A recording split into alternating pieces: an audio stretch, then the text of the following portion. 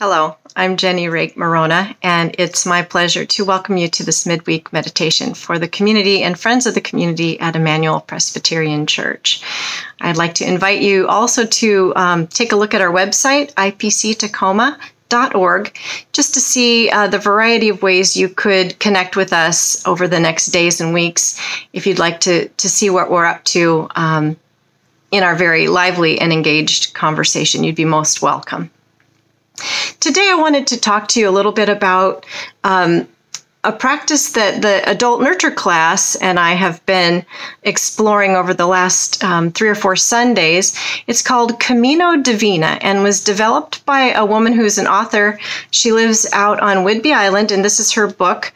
It's called Camino Divina, Walking the Divine Way. And we have been having a wonderful time exploring this spiritual practice, which is a combination of walking meditation and Lectio Divina, or sacred reading. So during this practice, we have been carrying with us in our minds and our hearts a phrase or a word or an image from sacred literature. We've been using the text that she's been choosing, a whole variety of things, but you can use any text that has deep and sacred meaning to you. Scripture, poetry, prose of any sort that has some meaning and that you find is speaking to you in some way, some deep and meaningful way. A little bit of background about the two practices that are combined in this one practice. So walking meditation is a spiritual practice that's used by many contemplative traditions around the world.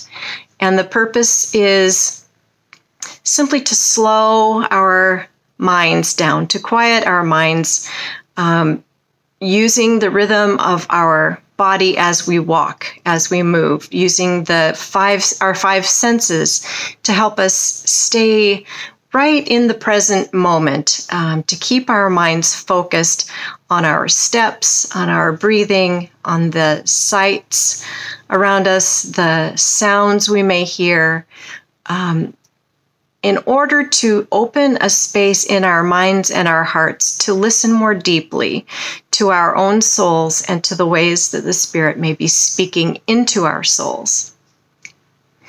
Lectio Divina, I know many of you are familiar with this practice. Sacred reading is a way of listening very deeply. It's a devotional practice for listening deeply to sacred text, scripture, poetry, prose, as I said, any text that may have a deep meaning for you, so that you may listen again for how Spirit is speaking through those texts and into your heart.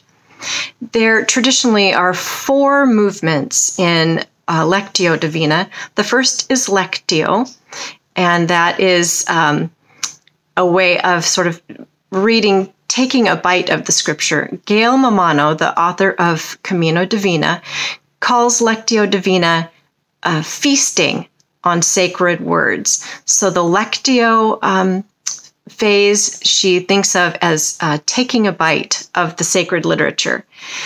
Meditatio is the second movement, and she thinks about that as chewing it up or chewing it over, mulling it over, listening for what calls to you in the text. Oratio is the third movement in Lectio Divina. It's a deep listening to what the text means to you in that moment of your listening. How is the Spirit speaking directly to you? And then finally, contemplatio, taking the word or the meaning of the text into our very selves, into our bodies, making the sacred word part of ourselves. Another kind of the final portion of feasting is making the word a part of our very selves. The Adult Nurture Group has taken one phrase per week for the last 3 weeks, and we're going to do one more week on Sunday. We've walked with those phrases in our minds, kind of savoring them as we've walked from time to time during the week. I wanted to also note that some people who are not, big on walking are also doing this practice by adding intention to any daily activity that you may do. Washing the dishes, weeding the garden, folding the laundry, kneading dough for bread. Any of those kinds of activities are ripe for this kind of spiritual practice, this Camino Divina. So I would invite you to consider that. Once we've had our week to walk with the texts, then we come together on Sunday mornings, and we've been discussing our discoveries and the questions that have arisen. And we're thinking especially about how these texts have spoken into our experiences of the COVID-19 quarantine time, and into the ways we are experiencing and understanding and trying to find our places in the racial reckoning that is happening now since the murder of George Floyd in Minneapolis. It's been rich, really rich. And so I wanted to offer you a chance to try this spiritual practice for yourself at home. So I've chosen a text for us for today, and I'll give you a little background, and I'll read that text 3 times, as is the practice in Lectio Divina. The text is Matthew chapter 14, verses 13 to 21. It's the story of the feeding of the multitudes. So just a little context about this text first before we hear it. The writer has set this story of Jesus feeding 5,000 people right in the immediate wake of the death of John the Baptist. John was Jesus's cousin. His mother was Elizabeth, who was cousin to Jesus's mother, Mary, and the 2 women were pregnant at the same time. John later baptized Jesus at the start of Jesus' ministry in the River Jordan. Since then, both John and Jesus have been getting a lot of attention leading up to this, where this story happens. They were getting a lot of attention. John always pointing to the ministry of Jesus, and Jesus traveling all over the region, preaching, teaching, and healing folks, and gathering quite a following, people following him from place to place to hear what he had to say, or bringing people to be healed by him. So none of this, the important part of this context is none of this pleased the power structure in place at the time, which was the government of Rome that had been occupying Israel for quite some time. They did not like grassroots movements among the Jews, and they found some very brutal ways to put those movements down during the many years that they occupied that region. So in the verses just before the text that we're going to hear, Jesus learned that John had died. He had been arrested and beheaded. And Jesus has just learned this. And you can imagine that he is grieving and exhausted and feeling pressed to discern, to know with some certainty what he and his disciples will do next. So he takes himself away from the crowds where he has been ministering, preaching and teaching and healing. He takes himself away from the crowd to find a quiet place to think and to pray and to rest. So in a sense, he takes himself on something of a Camino. And that's where our text begins then, the text that I would like you to consider today for your Camino this week. Again, the text is the Gospel of Matthew, chapter 14, verses 13 to 21. I'm going to read it 3 times. The first time I read it, I would invite you to listen for any part of this text, a word, a phrase, an image, one sentence that really stands out to you, that perhaps that shimmers in some special way, calls out to you to be attended to. So that's the first time. The second time I read it, I will ask you to listen again, maybe especially for that word or that phrase, and what it means to you. How might the Spirit, how might God be speaking particularly to you in this text and in the phrase that has called to you? The third time I read it, I will ask you to consider what might the invitation be in this text? How might God be calling to you in this moment as you read this text, this text that's very familiar in a lot of ways?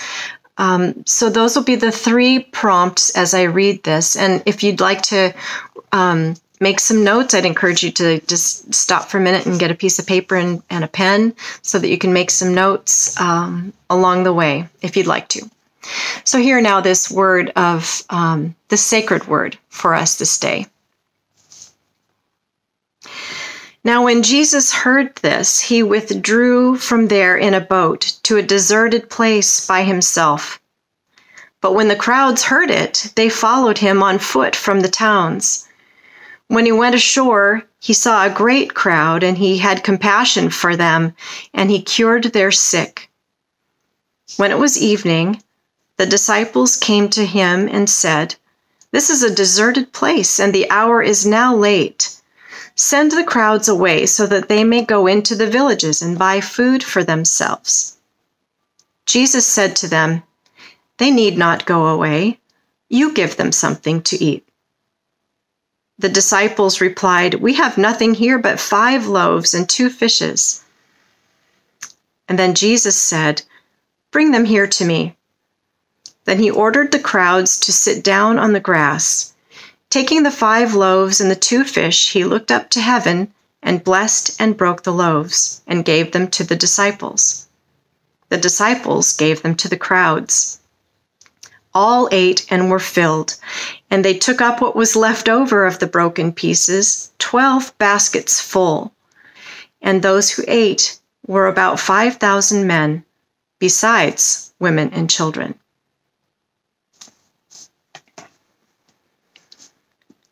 So was there a word or a phrase or an image that called out to you? Take just a moment.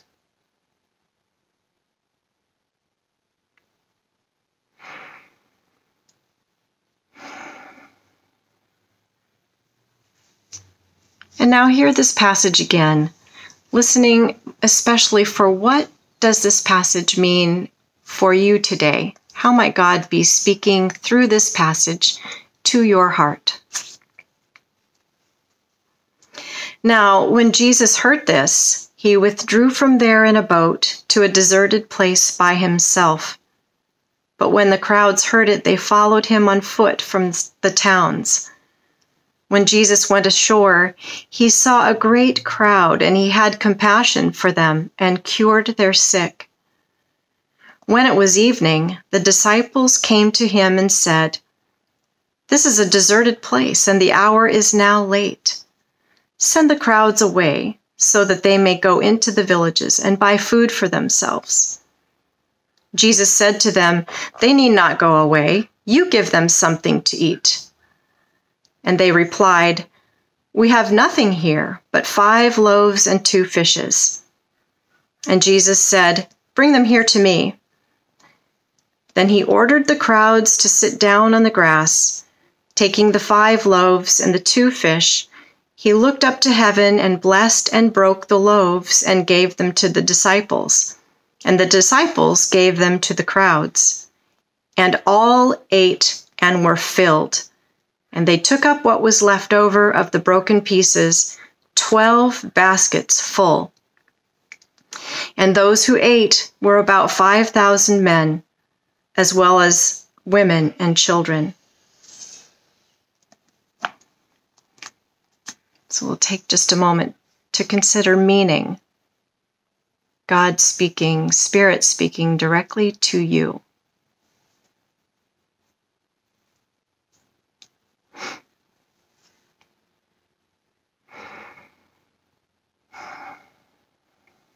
And a third reading. Now when Jesus heard this, he withdrew from there in a boat to a deserted place by himself. But when the crowds heard it, they followed him on foot from the towns. When he went ashore, he saw a great crowd, and he had compassion for them and cured their sick. When it was evening, the disciples came to him and said, This is a deserted place, and the hour is now late. Send the crowds away so that they may go into the village and buy food for themselves." Jesus said to them, "They need not go away. You give them something to eat." The disciples replied, "We have nothing here but 5 loaves and 2 fishes." And he said, "Bring them here to me." Then he ordered the crowd to sit down on the grass. Taking the 5 loaves and 2 fish, he looked up to heaven and blessed and broke the loaves and gave them to the disciples, and the disciples gave them to the crowds. And all ate and were filled. And they took up what was left over of the broken pieces, 12 baskets full. And those who ate were about 5,000 men, besides women and children. So this time, just a moment to consider how God may be speaking to you, inviting you, what the invitation to you may be in that text. Make a note of that, and we'll just close this time. I'd like to just invite you to walk with that text this week, or do any other activity that you would like to add some intention and mindfulness to with that text, and see what may be speaking into your heart this week. And then maybe take a minute to think of 1 or 2 things you could do to respond to the invitation that you're hearing in that text. And finally, then I'd encourage you to share that, what you've learned this week, with somebody close to you in your life. See if you might share together what you're each hearing.